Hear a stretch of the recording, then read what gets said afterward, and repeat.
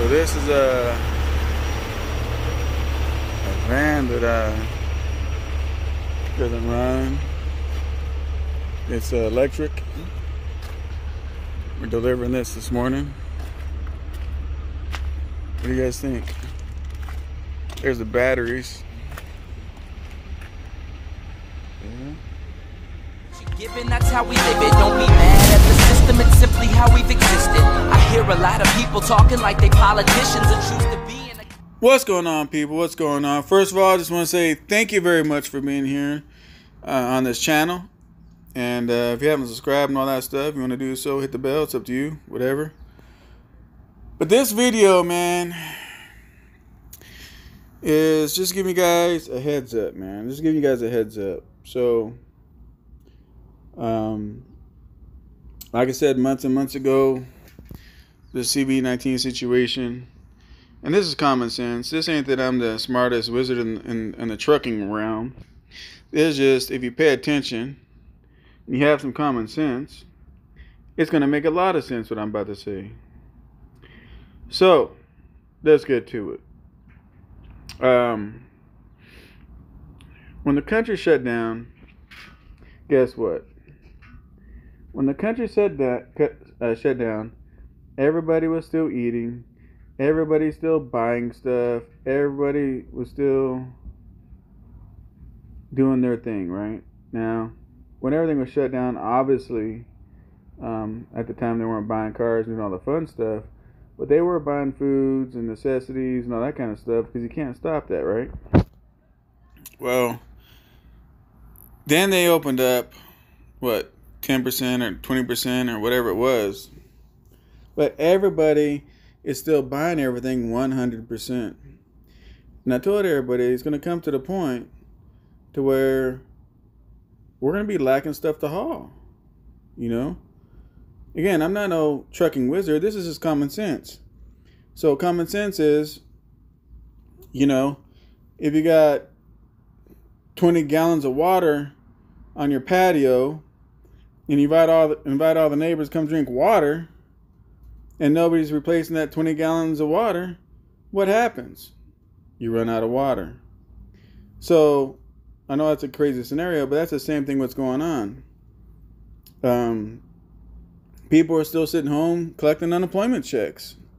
You guys got to realize people that work in these warehouses and different places like that, you know, they don't make what they're getting on unemployment. I mean, I was hearing they're getting unemployment. It's like $1,000, $1,300 a week. Unemployment to sit home.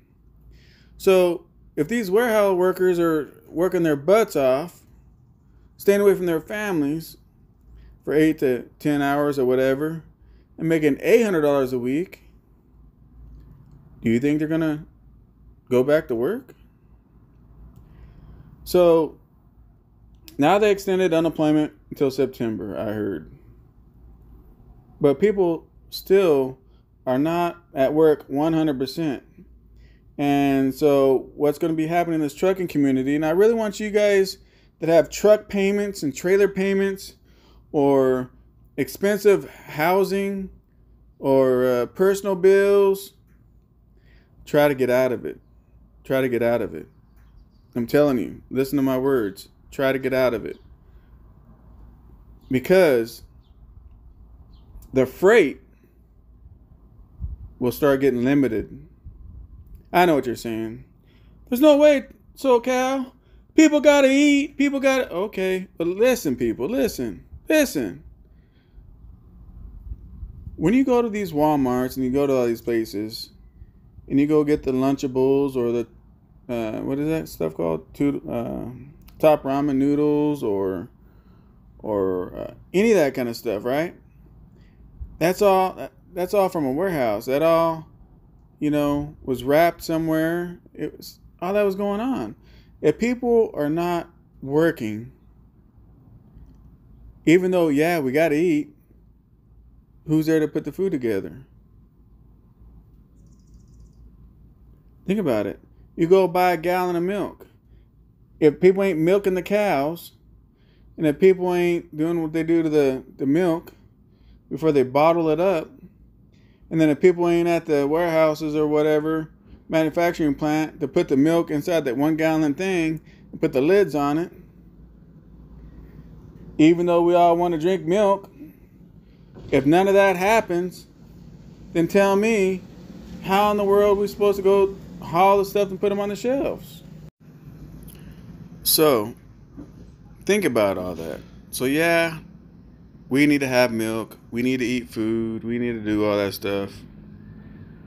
But just because we need all that stuff doesn't mean we're guaranteed to have all that stuff. And the crazy thing is a lot of people really don't pay attention to what's going on. Really don't. All you guys that pay cash for trucks, you guys are alright. Even with worst case scenario and all shit breaks loose, you guys gonna be alright. But for those of you guys that are making big payments on trucks and trailers and all that, and your truck goes to the shop and they don't have your parts, and it's gonna be 2 weeks, 3 weeks, 4 weeks, 4 months before you get your parts to your truck, do you have the money in the bank to keep making your trailer payment, your truck payment, your house bills, and everything until it comes out of the shop? I hope you guys are taking heed of my message, man. I'm not sitting over here just because I like to hear myself or because I like to drop a video. It's not the case at all. I'm truly trying to warn you guys. It's going to get to a point, and I really hope I'm wrong, but if I'm not, it's going to get to a point to where you'll see the loads on the load boards. You'll see the loads everywhere. And you're going to show up. You're going to show up and they get loaded. And they're going to say, you know what? We don't have enough to complete this load. And you're going to just be sitting there. You know, you waste half your day waiting. You burnt, I don't know how many miles to get there. Now I got to find another load. And eventually it's going to get to the point where that's going to start happening more and more and more often. And let me ask you truckers a question. What happens if you keep showing up somewhere, burning fuel, burning time, burning up everything, and you show up to a shipper and to find out that they don't have all of your order or what you need, and you got to go somewhere else and go somewhere else. And then you look at your whole week of gross, your whole week of what you netted. Put it in the comments. What do you think is going to happen? Can you guys survive that? I know. I don't know what the hell I'm talking about. I get it. But I'm just asking you guys to be aware. If I'm right or if I'm wrong, just be cautious, be ready. You know what I always say. If you stay ready, you don't got to get ready, right? And I really think, just in case, we all need to get ready for this. I know I'm getting ready. Absolutely getting ready. So the question is, are you? Do you guys think just because we have to eat, we have to go to the grocery store, that there's just going to be food there because we have to eat? All that pre-manufactured food stuff on the shelves, all that man-made stuff, please use your common sense. If people ain't there working and doing that man-made food, doing all that man-made packaging, doing all that stuff, as much as you need it, do you think it'll be ready to haul it? Do you think it'll make it on the shelves? Let's use another example, people. The toilet paper situation. You remember when the CV thing came out? What happened? Yeah, we all need toilet paper, right? We all need toilet paper. We can all agree, right? Let me know in the comments. Put a 1 in the comments. Do we all use toilet paper? Do we all need toilet paper? I'm asking for a friend. But what happened? When everybody found out about the CV-19, for some crazy reason, everybody had to go get toilet paper. And when everybody did, what happened? Well, what happened was the shelves were empty of toilet paper. Next thing you know, the stores were rationing out toilet paper. So when the shelves start getting more and more empty, and the food gets more and more bought and everything else, and nobody's making it to put it back on the shelves, what's going to happen? What's going to happen, guys? Just like the toilet paper, the store is going to start rationing the damn food. I know what you're saying. I know exactly what you're saying. I'm crazier than a shithouse rat. And I hope I am. But if I'm not,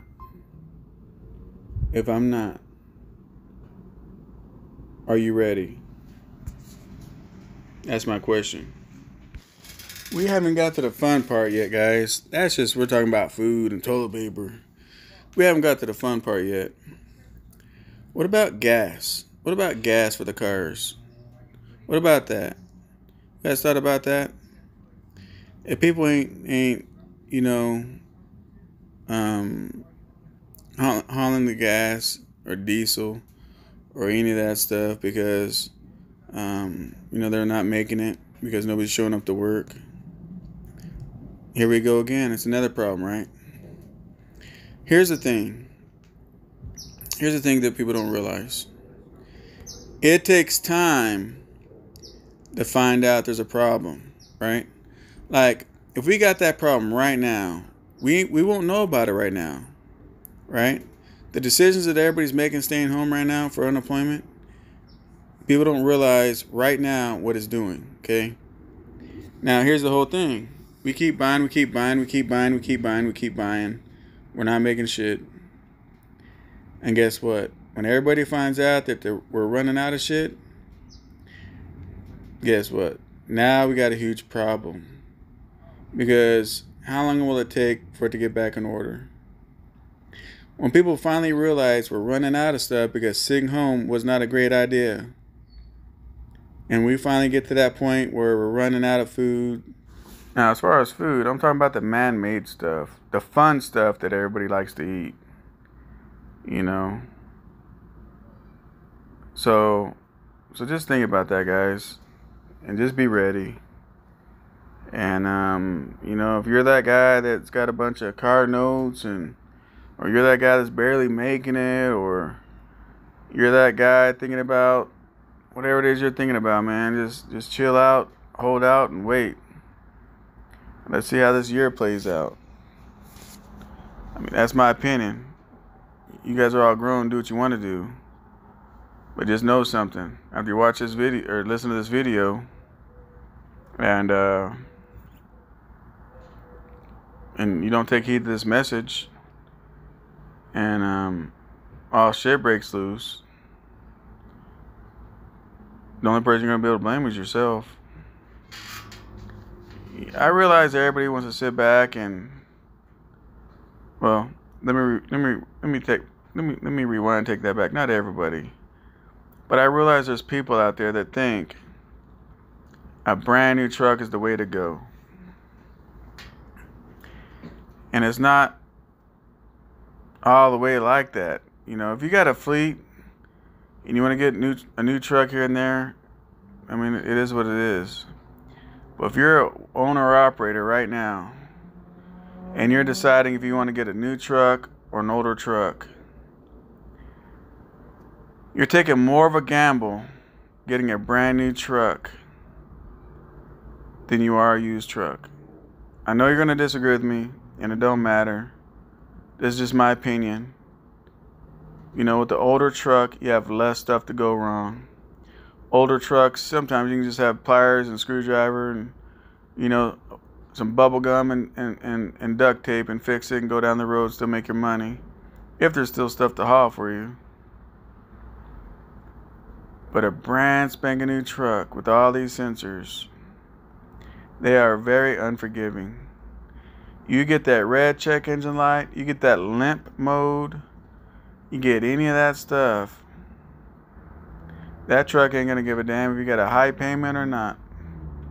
It's going to shut down, and the best thing you do is pay for it to go to the dealership. and then you'll be on the mercy at the dealership. And when you're broke down, it ain't like you can call around and find out this, find out that, whatever. You have to go to the dealership like everybody else, and they'll tell you this. This is how this goes. Yeah, we got your truck. It's going to take us 2 weeks before we can look at it. Damn, 2 weeks? Yeah, 2 weeks. All right. And in your head, you're thinking, not bad, 2 weeks to look at it. But that's just to look at it. Once they look at it, how long do you think it's going to take for them to even find the problem? 2 days? 3 days? A week? Now you're in at 3 weeks. 3 weeks. And then once they find the problem, guess what? You're already sweating bullets. It's 3 weeks. Now you got another payment coming up. Everything else. All your stuff's going on. Then guess what they tell you? So we found the problem, sir, but... And that's when you're thinking like, ah, crap, man. What do you mean, but? And then they tell you, but... the sensor, or whatever part you need, is on back order. Well, if it's on back order, that just means there's people in front of you in line that gets this part before you get the part. And here's how honest they are when they talk to you.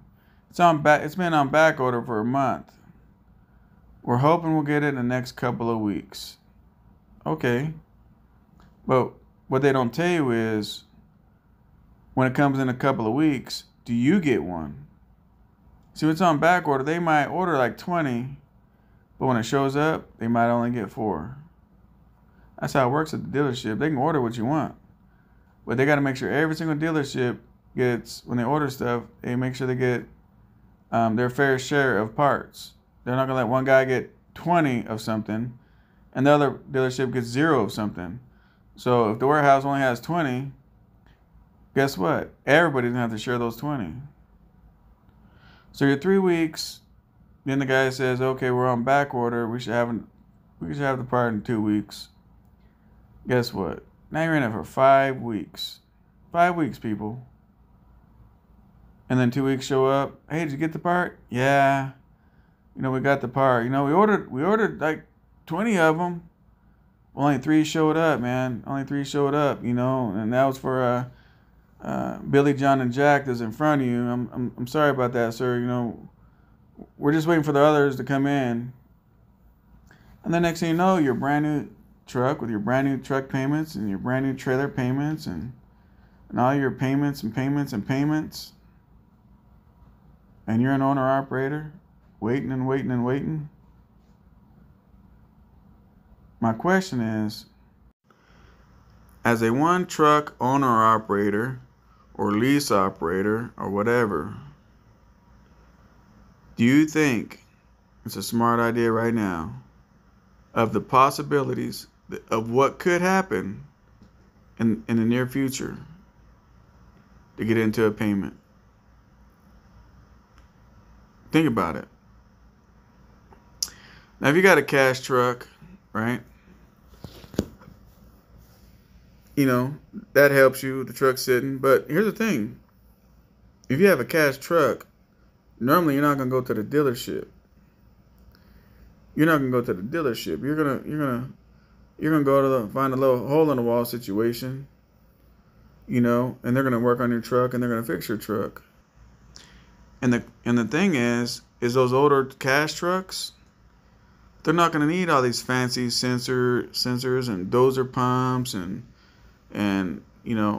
all that kind of stuff on these trucks.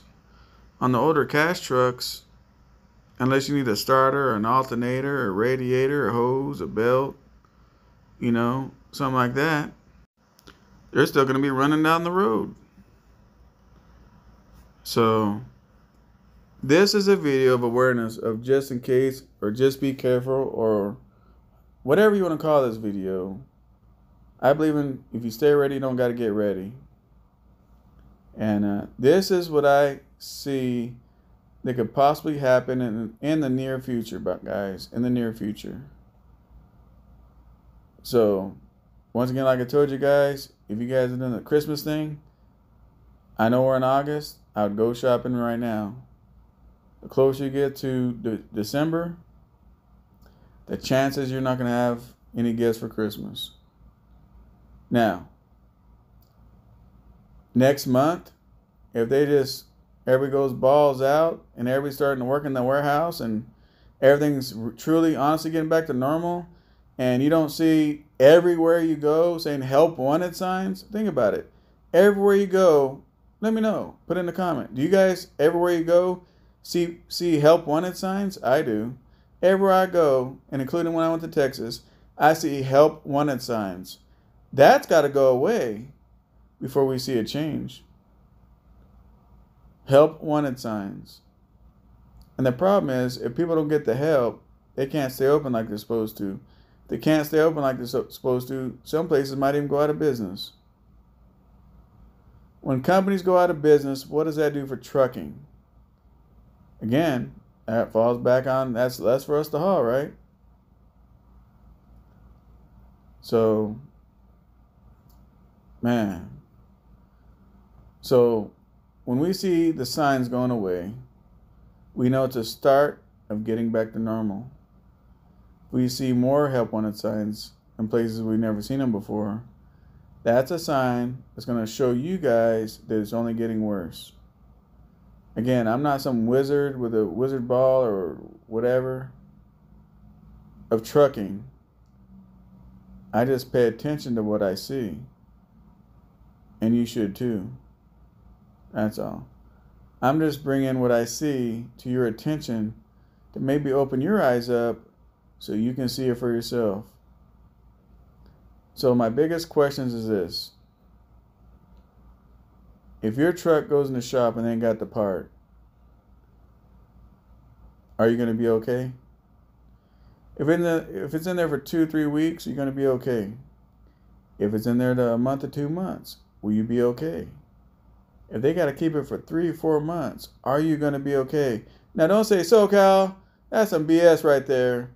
Well, let me tell you right now, it's happening to people that owns brand new car right now. There's a lot of brand new cars at the Ford dealership right now waiting on some chips. They went into the shop or got towed to the shop for problems, and it's on back order, and these people are making new car payments while it sits at the Ford dealership waiting on the chips. So it could happen. This ain't something I'm guessing. This could happen. So my question is, can you afford to have your truck sit in the shop for 3 months, 4 months, 5 months, 2 months, a month? Can you afford it? Are you ready for it? It don't matter if you can afford it or not. Are you ready for it? Is that something you're ready to do? And if you're a person that hasn't bought a truck yet, you need to think about that. See, when you drive for somebody, you got no risk. So all you do is make money, put it all in your pocket, no risk. If something happens to that guy, guess what? No problem. You go get another job. Your family still gets a check, and you don't have no risk. So, that's my time on this video, guys. I hope this makes a lot of sense, and I really hope this gives you something to think about. Because I'm telling you, in this video, you might want to play it back and listen to it 2 or 3 times to get everything I'm trying to warn you guys about. Because what I see coming is not good. Not good for trucking. Not good for nothing. And I'm a very positive individual. I'm very positive that we're going to run out of stuff before people go back to work. And my question is, are you guys ready for it? That's my time, guys. Hope you guys enjoyed this video. I'm out of here.